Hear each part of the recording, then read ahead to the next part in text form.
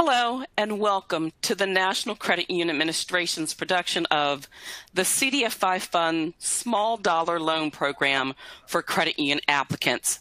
I apologize for us starting a little bit late. Technical difficulties would not allow us to start on time, but we're here and we're delighted that you joined us.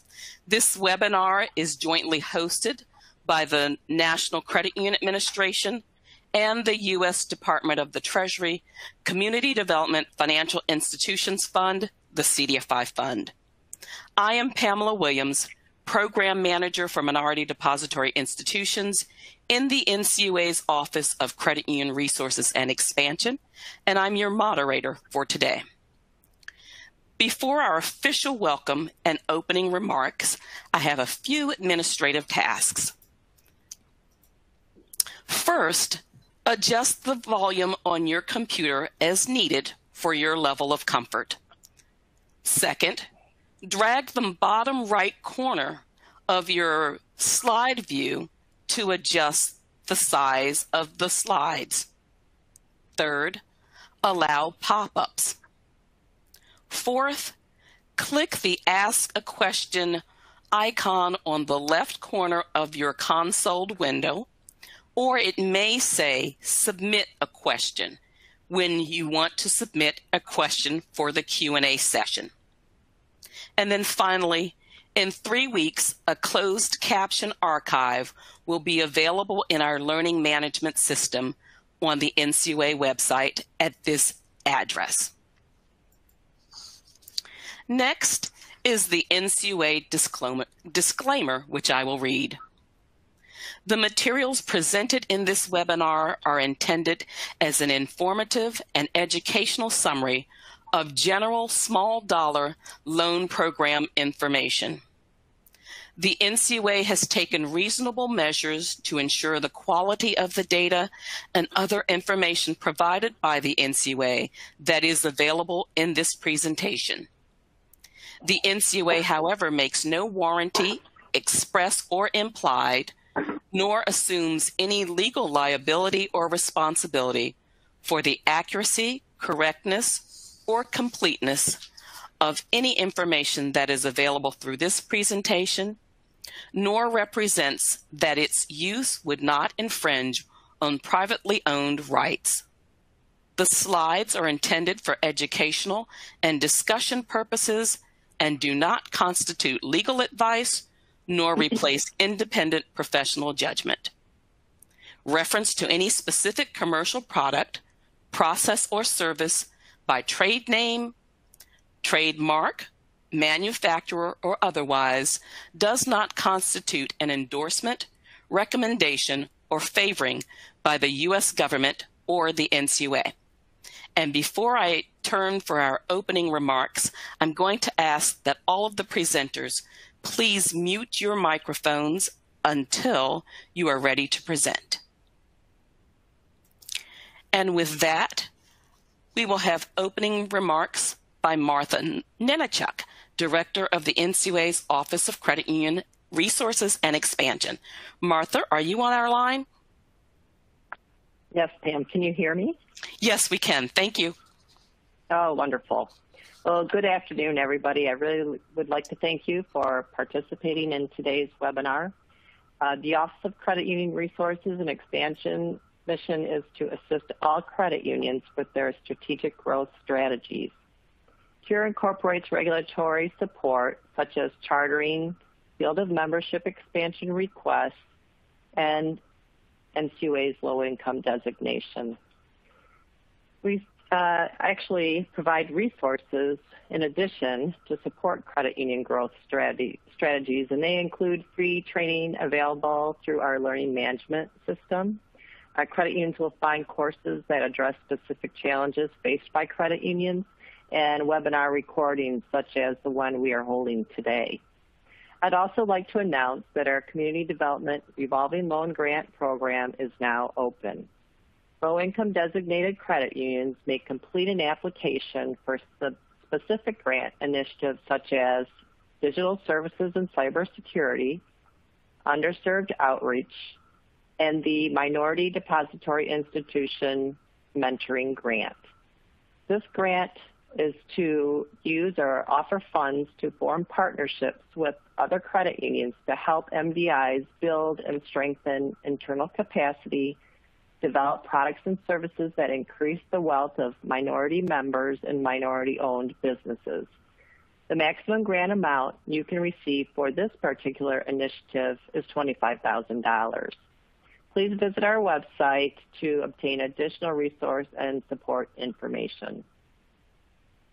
This brings me to today's webinar topic, the CDFI Fund Small Dollar Loan Program, which represents an opportunity for credit unions. Credit unions offering a small dollar loan program provides assistance to members experiencing revenue gaps and costs associated with unforeseen expenses. This webinar will provide information on resources that are available to support small dollar loan programs. I would also like to thank the CDFI Fund for agreeing to co-host this webinar. NCUA really appreciates the longstanding partnership and working relationship we have with the CDFI Fund. And at this point, I'd like to turn it back over to Pam Williams. Thank you, Martha. The next slide shows the agenda for this webinar. We've had our welcome and opening remarks. And next, we will go to the Small Dollar Loan Program presentation by members of the CDFI Fund staff. We have joining us today Tanya McInnes, Program Manager for the Depository Institutions Initiative Program with the CDFI Fund, and also Julie Sandler, Senior Management and Program Analyst. Following the CDFI Fund presentation, we will have an NCUA presentation on regulatory considerations. That will be presented by Al Brantley, who is a program officer in the NCUA's Office of Consumer Financial Protection. In the speaker list window, you'll find biographies for all of the presenters. And just as a reminder, throughout the presentation, you may submit a question in the field below the slides on your view, or you may click the Q&A icon at the bottom of your console. So before we start with the CDFI Fund's presentation, we have a poll question. And the question is your credit union currently certified as a CDFI? The options are yes, no, or if you don't represent a credit union, indicate the third response, non-applicable. So we'll give a couple moments for people to enter your responses, and then we will see who we have joining us in our audience today. I know that as of May 18, there were over 300 credit unions that were CDFI certified. So we'll see how many of them might be joining us today. All right. With 48%, looks like we have an overwhelming number of our audience are CDFI certified credit unions, followed by a fair number of credit unions that are not CDFI certified, and a few, I'm guessing, members from the CDFI or from the credit union industry that are not associated with a particular credit union. We hope that all of you will benefit from the presentation today. And so at this time, I would like to introduce Tanya McInnes, who is going to lead the CDFI Fund's presentation on the Small Dollar Loan Program. Tanya? Great. Thank you, Pam, and thank you, Martha, for the introduction and for hosting this webinar. As Martha said, the CDFI Fund and NCUA have a long-standing relationship and partnership on a number of initiatives to better serve the membership. So I am very enthusiastic about this webinar and the Small Dollar Loan Program.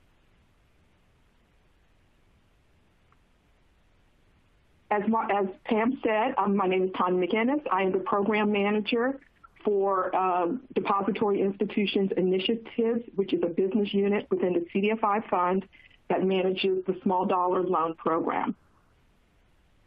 Our agenda for this webinar includes the following: an introduction of the SDL program staff, a quick overview of the CDFI Fund, and then we're going to jump in and talk about the small dollar loan program, give you an overview of the program, as well as application logistics and an application overview, and then we'll share some important reminders and contact information with you. So the SDL program staff is a staff of 3. In addition to working with me on the program is Julie Sandler. Julie joined us a few weeks ago. She's new to the team, and we're very excited to have her on the team with us. And as Pam said, Julie is our Senior Management and Program Analyst. Joan Reed Patrick is also on the team. She is our Policy and Program Officer, and Bridget Ware is on a part-time detail with us. You'll hear from Julie Sandler in a few moments.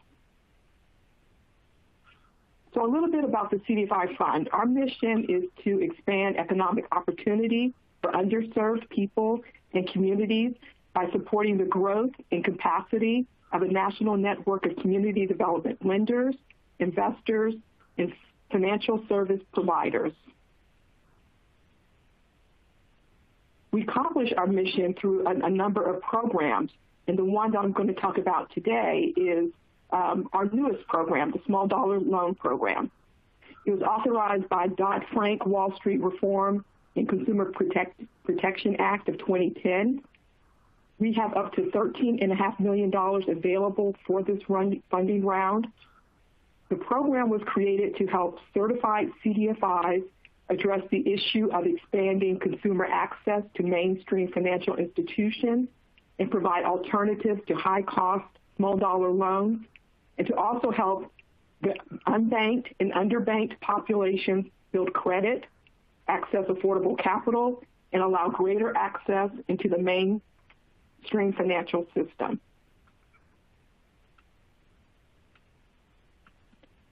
Program eligibility includes the following. So per the statute that governs the program, small dollar loan program grants may only be used to support new and existing small dollar loan programs that offer loans to consumers that are made in amounts that do not exceed $2,500, must be repaid in installments, have no prepayment penalty, and have payments that are reported to at least one of the consumer reporting agencies.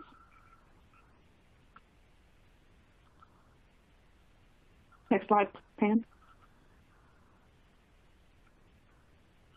Per the statute, there are 2 eligible uses of award.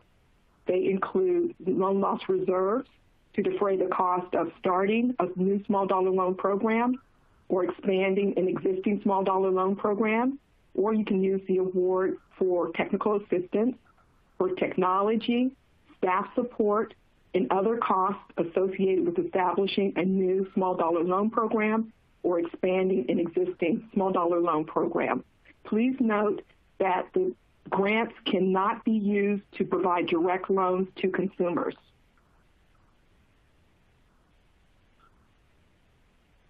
We've established the following minimum and maximum award amounts for the 2 award types. For TA, you can request, and if you're selected, receive an award, TA award. Those sizes will range between $10,000 and $150,000. And then for loan loss reserve awards, you will be awarded up to, or can be awarded up to 20% of your projected 3-year to-be-closed small dollar loans, not to exceed $350,000. You can also apply to receive a combination, and I'll talk about that a little bit more in the next slide, of a TA award and a loan loss reserve award. Again, per the statute, there are 3 types of eligible applicants. You can apply individually as a certified CDFI, or you can apply as a partnership between a certified CDFI and a federally insured depository institution, what we call a FIDI, that has a primary mission to serve targeted investment areas. And then the third eligible applicant type is a partnership between 2 or more certified CDFIs.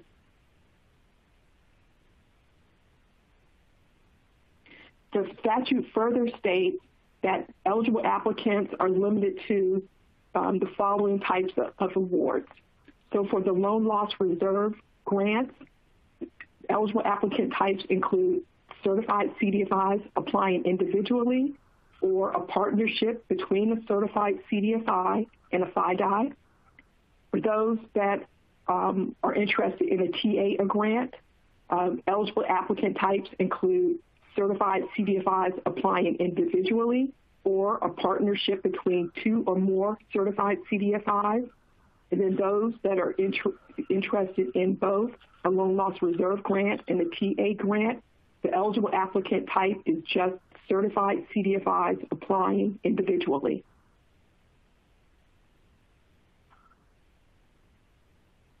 The program has established prohibited practices, which means that our awards will not be used for small dollar loan programs or products with any of the following lending practices and loan characteristics. And these practices are further described in the NOFA. They include high rate loans. Again, these are lending practices and loan characteristics that our awards will not support.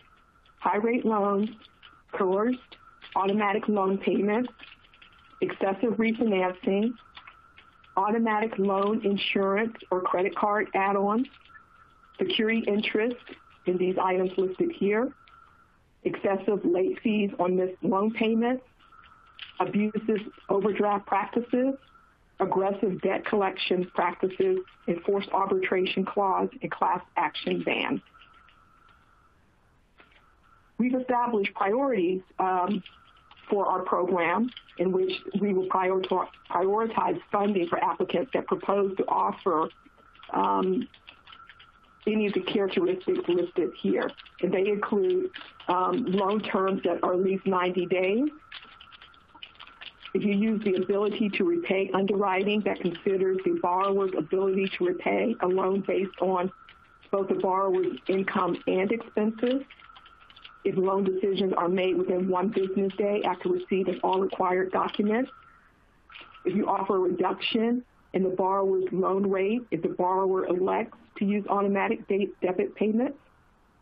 If you offer automatic savings features that are built into the regularly scheduled payments, assuming that those payments are still affordable. And if you offer access to financial education and credit counseling. Again, we consider these to be priorities, and applications will be viewed more favorably if those priorities are selected.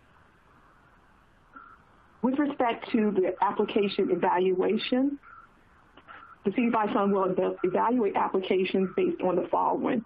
We will use the application assessment tool, also known as AAT, for those who have applied for a CDFI program FA or TA grant. You should be familiar with this analysis. We will also review your business strategy as well as your community impact proposals, which will include an analysis of the community need and financing gaps, the proposed use of the award, the affordable responsible loan characteristics and lending practices that I just listed. We'll also review your track record, your growth, and projections. So based on this analysis, applicants will receive a low risk, medium risk, or high risk score, and applicants that receive a rating of high risk will not receive further consideration for an award. And award sizes will be based on the following, which will include the final due diligence review of reviewing the management team and key staff, reviewing the performance, the history of performance in managing federal awards, and any audit or regulator findings. Of course, we'll look at your requested loan amount, your projected 3-year small dollar loan activity. although the program, you applicants are not required to, are not subject to the 10% commitment, all of the CDFI Fund's programs are subject to the 10% statutory requirement. So award sizes will be adjusted if needed to award funds to applicants that are located in PPCs. So again, you will not need to make a commitment in your application, but we will be looking to see, if needed, where the applicants are located and prioritize the applications that see. And then we'll also sorry about that, everyone. Just wanted to cover, I'm Julie Sandler, Tanya, and a couple of us got knocked off, but we are right back on. So once the award is made, the awardees will receive the assistance agreement, and you will enter into this agreement and receive payment. Each award has a 3-year period of performance, and the assistance agreement will identify the terms and conditions, the amount of the award, approved usage, performance goals and measures, and the reporting requirements. Next slide, please. So I just want to get started. How do we submit this application? What should we be thinking about? So I'll present an overview of the systems that you will be using. The main thing that I want to highlight, though, for the application submission process is that tomorrow is the deadline for submitting your SF-424 form via grants.gov. So in order to apply for a small dollar loan program award, applicants must have a valid DUNS and EIN number. By tomorrow, applicants should ensure that the correct EIN and DUNS numbers are updated in all the applicable accounts. That would be SAM.gov, grants.gov, and EMIS. If the EIN and DUNS number in an applicant's EMIS accounts do not match the EIN and DUNS in its SAM account, the CDFI Fund will reject the application. So the CDFI Fund does not manage grants.gov or SAM.gov and is unable to respond to any questions related to these systems. Therefore, questions related to SAM.gov registration or submission process should be communicated directly to them.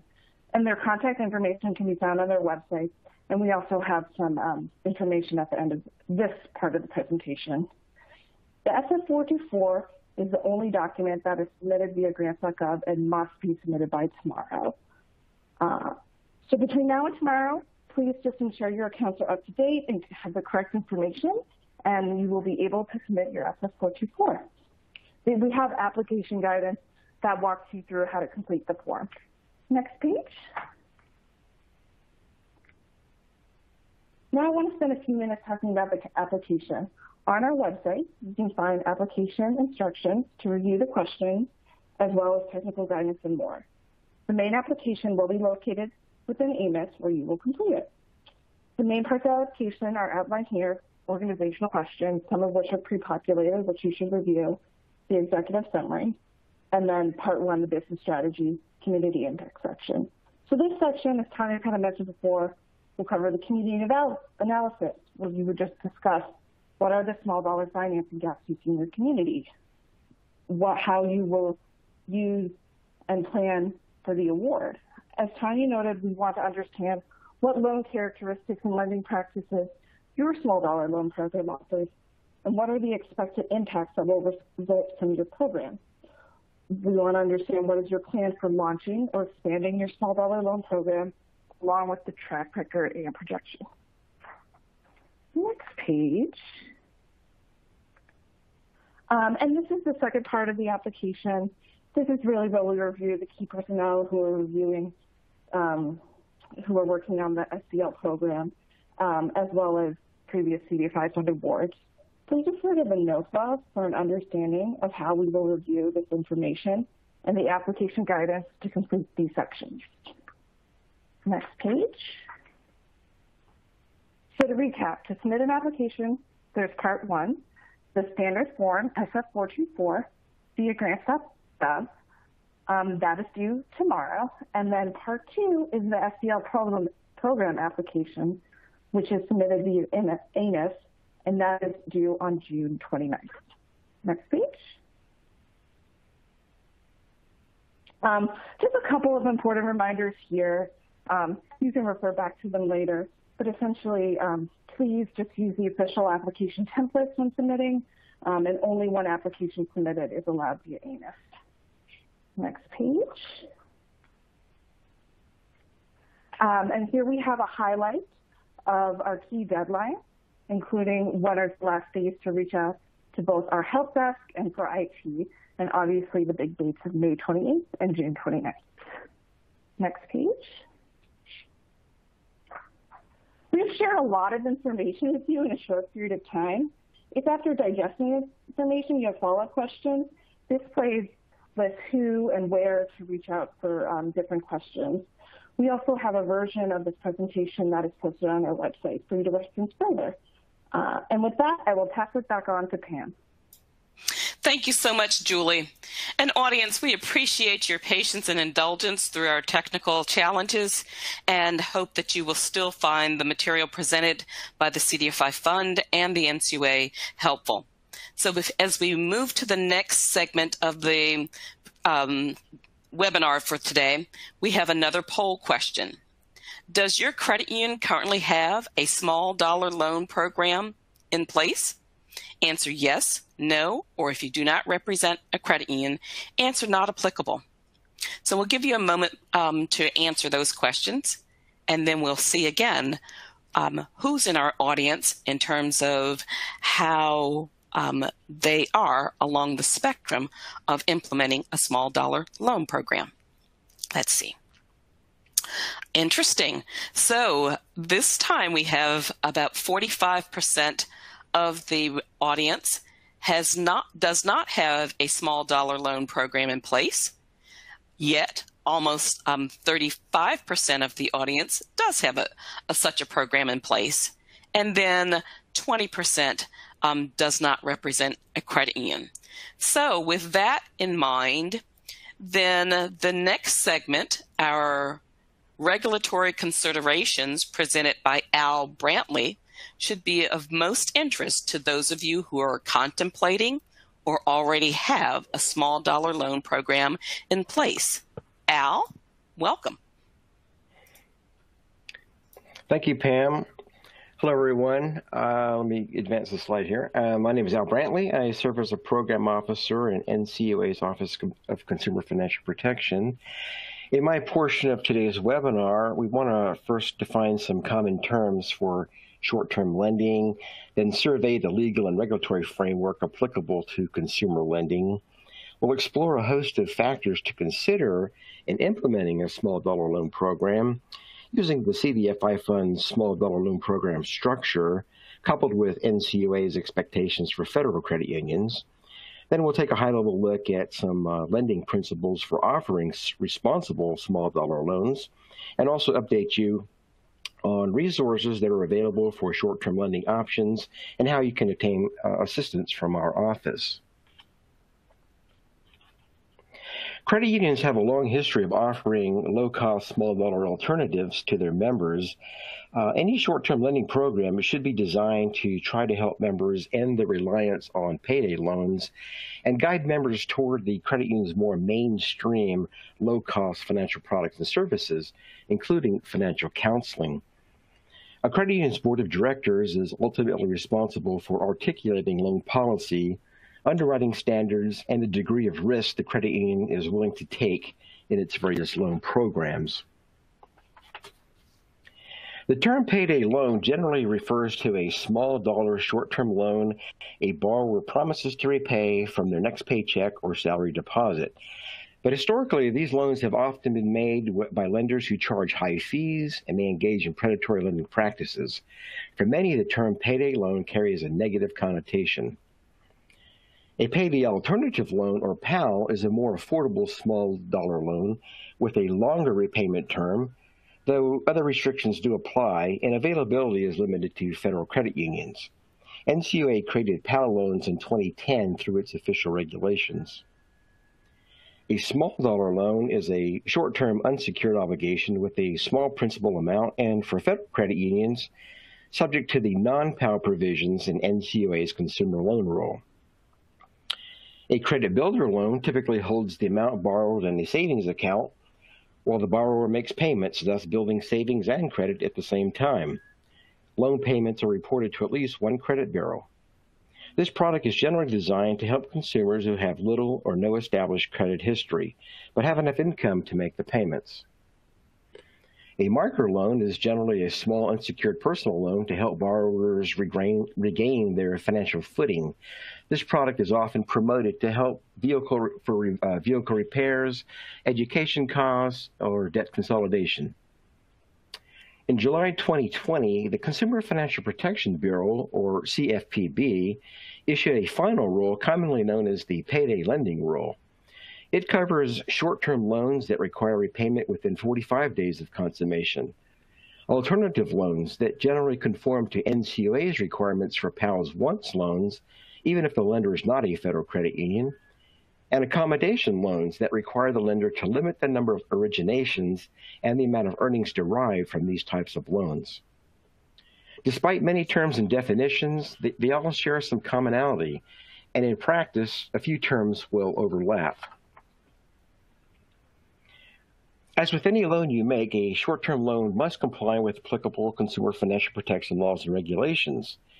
Federal credit unions also must comply with the Federal Credit Union Act and NCUA's lending regulation. This slide shows the various laws and regulations that may apply to your loan programs. We've also provided the listing as a separate resource. All insured credit unions must comply with the Fair Lending Standards in Regulation B and provide notices of action taken on loan applications. You must provide accurate truth in lending disclosures to your borrowers. Failing to calculate and disclose finance charges and annual percentage rates accurately can result in having to pay restitution to wronged borrowers. If you establish a loan program where you open a deposit account for each borrower, deposit loan proceeds into the account, and issue an access card to the borrower to debit the funds, you may be subject to the terms described in Regulation E and Part 707 of NCUA's regulations. If you furnish information about your members to one or more consumer reporting agencies, or CRAs, the Fair Credit Reporting Act and Regulation V require you to establish and implement reasonable written policies and procedures regarding the accuracy and integrity of member information. The Federal Credit Union Act and NCUA's lending rule or regulation imposes a ceiling on the interest rate a federal credit union may charge for credit. For non-payday alternative loans, the interest rate cap is currently 18% per year on the unpaid balance, inclusive of all finance charges. One additional consideration with respect to the legal framework is if your credit union provides consumer credit to active duty service members, their family members, or dependents, you will likely have to comply with the final rule issued by the Department of Defense to implement the Military Lending Act. The final rule is codified in 32 CFR Part 232.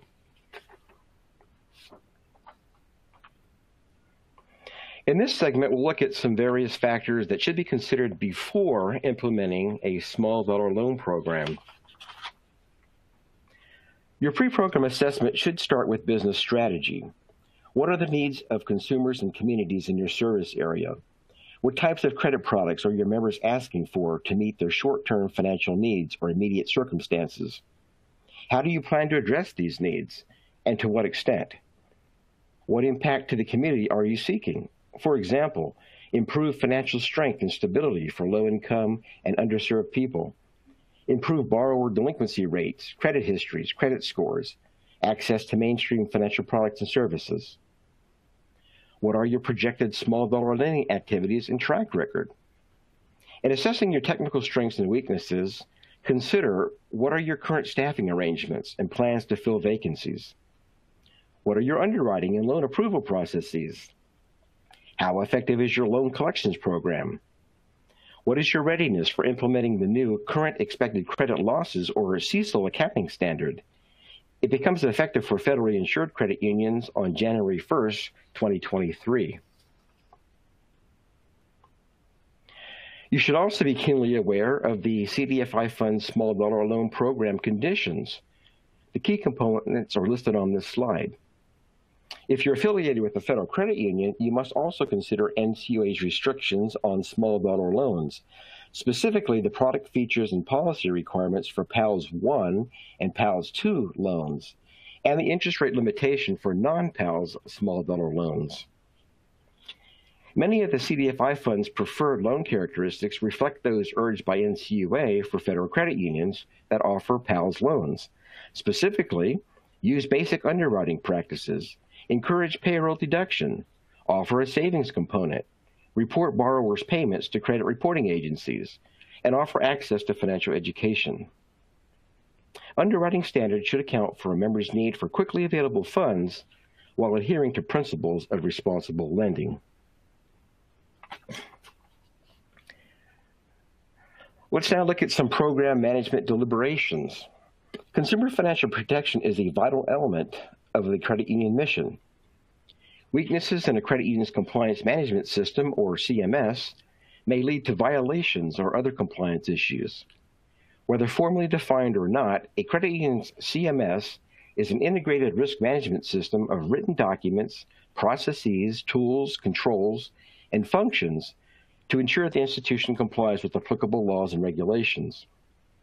It also helps credit unions better address training, communication, monitoring, and self-correction.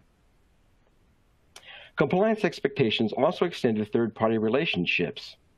If a credit union outsources the operational aspects of a product or service, the credit union cannot abdicate its responsibility for complying with the law or managing the risk associated with third-party relationships. If you are a certified CDFI credit union, you may wish to partner with another eligible entity to serve underbanked and unbanked communities. A few organizations providing best practices guidance include Center for Financial Services Innovation, Center for Responsible Lending, the Pew Charitable Trust, Federal Reserve Board, and NCUA. The evaluation criteria for measuring success consists of outcomes, outputs, barriers, and metrics. What do you want to accomplish? List your desired outcomes. For example, member satisfaction, member loyalty and retention, increase in member accounts, loan growth, financial innovation, financial inclusion. How will you know if you're successful? List your desired outputs. For example, members are reassured, temporary or emergency financing needs are met, use of payday lenders is deterred. What hurdles might your credit union prevent movement or expansion? List the barriers that must be addressed or overcome. For example, elevated delinquency and net charge-off ratios, constrained capital and low net worth, staffing limitations, deficient compliance management system. What benchmarks will you set for key performance indicators, specifically delinquency, net charge-offs, loan growth, and return on average assets?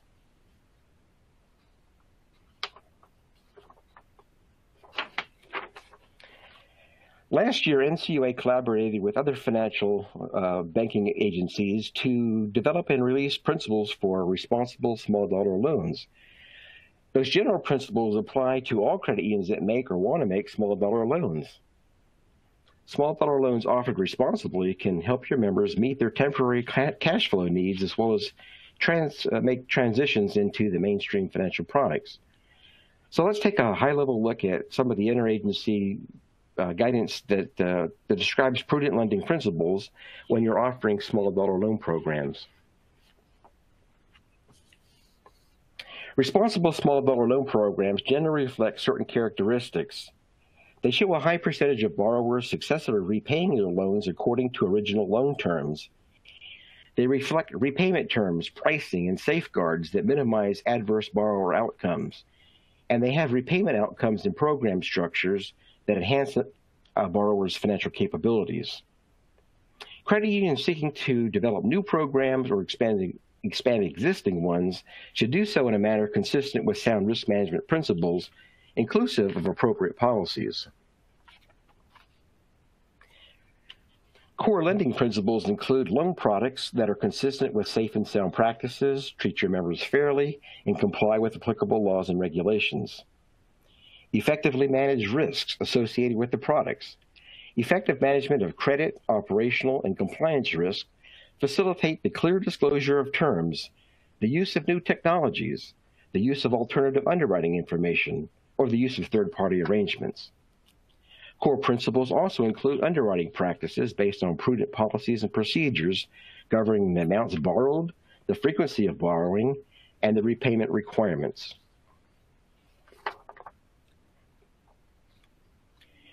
Your loan policies and risk management practices and controls would generally address the factors listed on this slide.